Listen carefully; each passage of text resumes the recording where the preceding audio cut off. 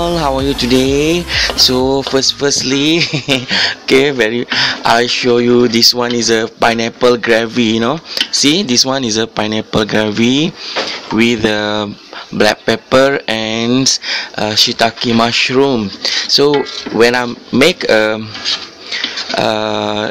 pineapple gravy, that's mean today I want to cooking Western recipe. Okay, so so let me check it out what I want to cooking today. Apa yang I nak masak hari ni ialah something that is a very classical from Javanese peoples, but I'm using for mix something that is a Javanese bulat, Jawa bulat, something that is like that. So kita modern, is very modern and very intelligent, because sometimes when we eating something like that, things is jemu so kita buat ala-ala western okay. Also, that I'm saying before, so today I want to make a bakso west ataupun dinamakan bakso barat. Yes, because I nak masak untuk bakso, tetapi biasanya bakso dimasak soup soup bakso and bakso with a soup, but today I don't want to make a soup because I'm a Pan Asian, so I dah jemu makan yang soup tu, I nak masak yang ala-ala western. So today I want to make a bakso west, or a.k.a. a.k.a. is known as apa ni, bakso Swedish, means a meatball. Okay, meatball Swedish dia sama, tapi saya tak buat meatball sendiri, saya dah beli yang dah ready made yang bakso ni, so I namakan dia bakso west. So bahan-bahan yang kita perlukan ni pentol bakso, okay, secukupnya lah So this one is a bakso meatball bakso, and this one is a black pepper and butter. Okay, so you know, because my butter is frozen, is not melt, so I cannot rub with butter, so I just melt in the wok, and then we means it will be wrapped with the butter and black pepper. Okay, kita akan cairkan butter, lepas tu kita akan masukkan, kita akan salutkan dia dengan butter dan juga black pepper sebelum kita after that we want to bake. Okay, dekat oven melt our butter and we add our black pepper. Alright, smell is good. And we add our salt, sedikit garam.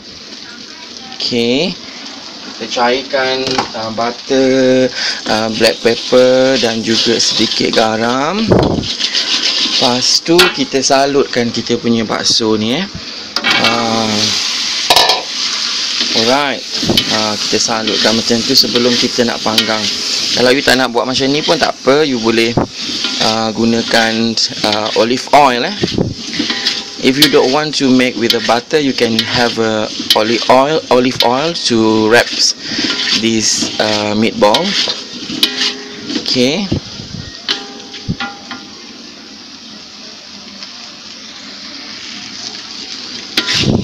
okay, kita gaulkan sekejap je lah, mix it around 2 or 3 minutes. Okay, I smell it. See, smelling buttery, you know, and black pepper. Voila.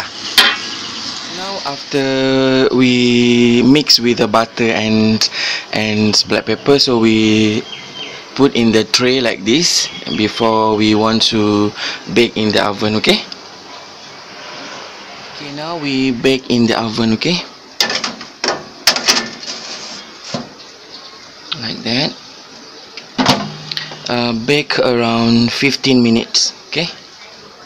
Okay, lunchtime, so I must have a french fries, so I fried my french fries. Okay.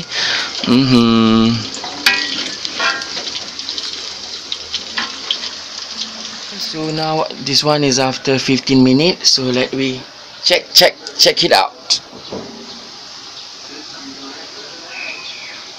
Alah.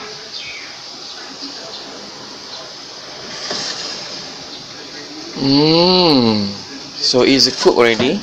So it's done.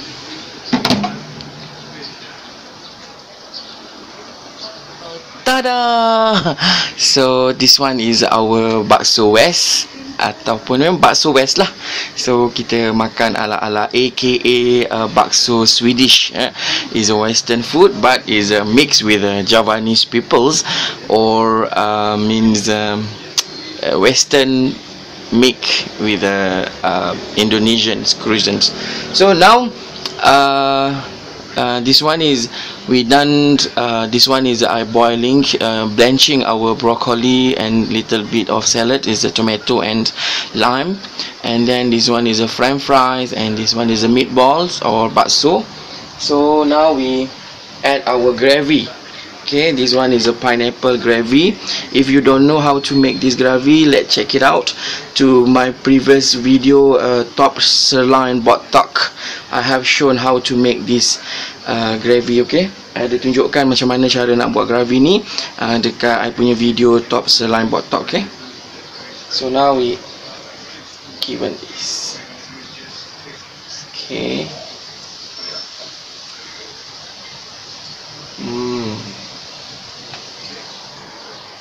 Voila, so delicious. So let me zoom it.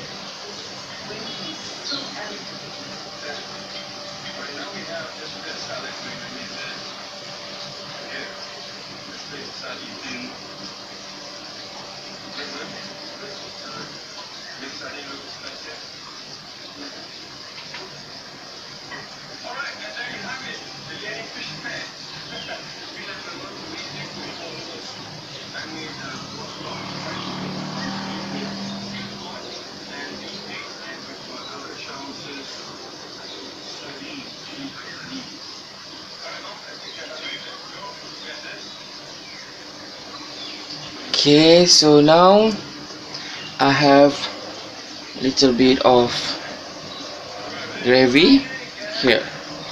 Okay, so now let we mukbang. Bless, oh Lord, this food to my use and us to this service, and keep me ever mindful of the needs of others. In Jesus' name, Amen. For this and all I am about to receive, make me truly grateful, Lord. Through Christ, I pray. Amen. Amen. Amen.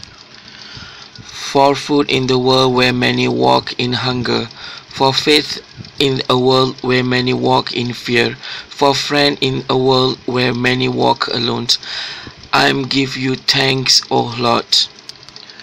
Our dear Heavenly Father, I'm thanks thee for this food. Help me to do our part in kind words and loving needs. I'm asked in Jesus' name. I'm thank you, God, for this our food, for life and health and every good. Let manna to my soul be given good, the bread of life sent down from heaven.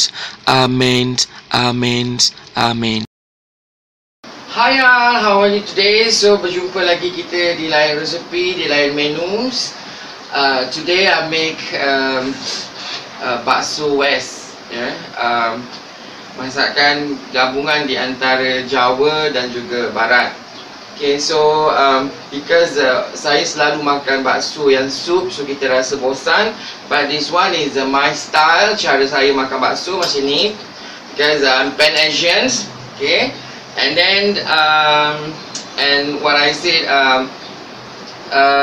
means I suka ada french fries, ada gravy, ada, I lupa nak parutkan cheese kan, sepatutnya ada cheese apa ni, ada broccoli. Okay, so tapi tak apalah, dalam gravy ni dah ada cheese pun So let me eating, try first for the first bite. See?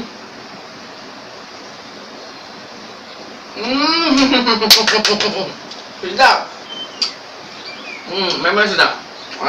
Tak boleh lepas ni makan. Ya. Because bakso ni kita beli yang fresh, okay? And then you kasih butter, then black pepper, Lepas tu you panggang you bake dekat oven. Dan dia akan rasa bau yang sedap dan rasa yang sedap. It's just simple like that. Kalau you nak letak nak tambahkan rosemary ke, nak tambahkan oregano pun boleh. Sebab tadi saya rushing sebab hari ni hari Minggu for the Sunday. So I ada banyak benda nak buat. Jadi kebetulan I dah beli bakso ni. So I masak dululah sebelum pergi ke mana-mana.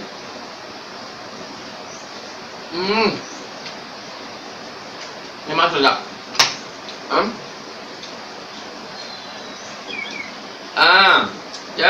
Because the people want to ask me, actually you orang Melayu korang apa? Because I campur Melayu, Jawa campur Portugis. Okay, so I boleh bercakap bahasa Jawa. I iso ngomong Jawa, okay. Okay, today hari ni aku masak bakso dengan kentang dengan brokoli. Rasa ni enak. Rasa ni enak.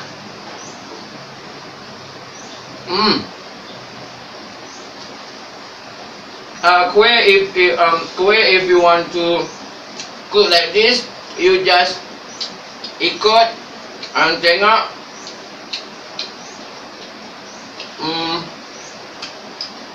macam mana aku gawe this the food together dengan bakso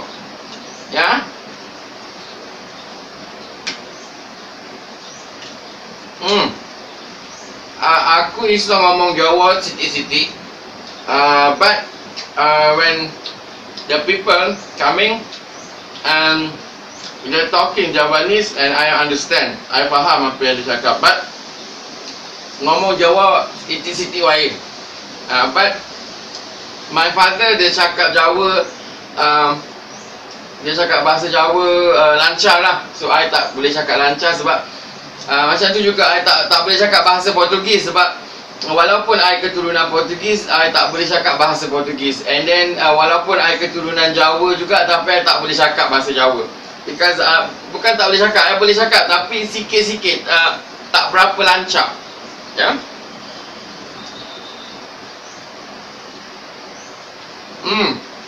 Coba ini rasa ni wala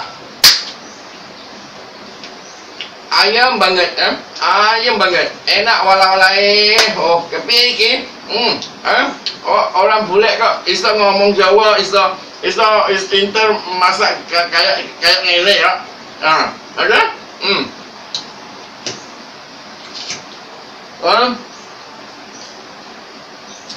jangan pula kata I lupa daratan ke. I tak pernah lupa asal usul I siapa.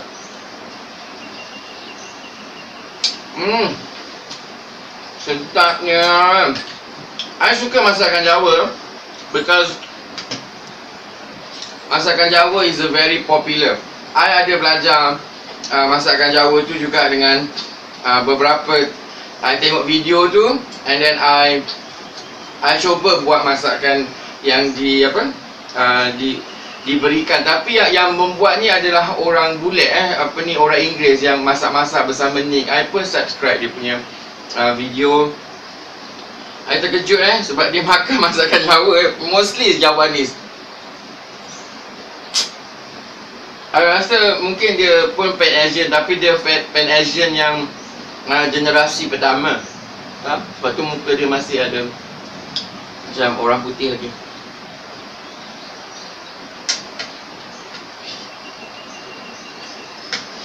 Ya, masakan Jawa ni terkenal. I proud to be Javanese people and Portuguese people too.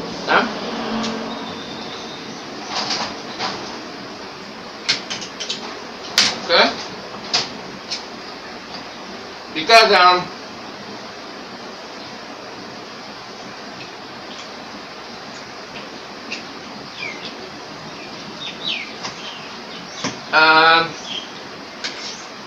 masakan Jawa ni dia pun lebih kurang sama seperti masakan Barat. Cuma orang Jawa dia suka guna santan.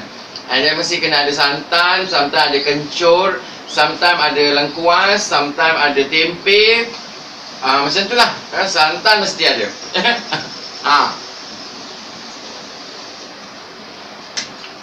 Jadi orang di barat mereka menggunakan susu, ya, sebab kita zaman dulu kita tak ada susu, ya, sebab susah nak cari susu, so kita guna santan.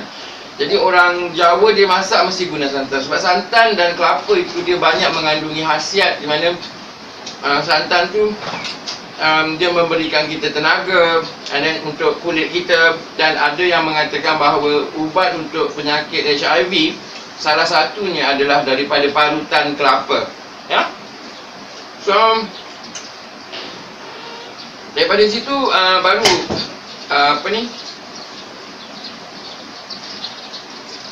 daripada situ baru kita melihat bahawa masakan di barat mereka dah mula contoh masakan Indonesia seperti salad, ya, untuk belajar macam mana orang di Indonesia tu belajar untuk masakan yang bagus untuk kesihatan mereka. Okay?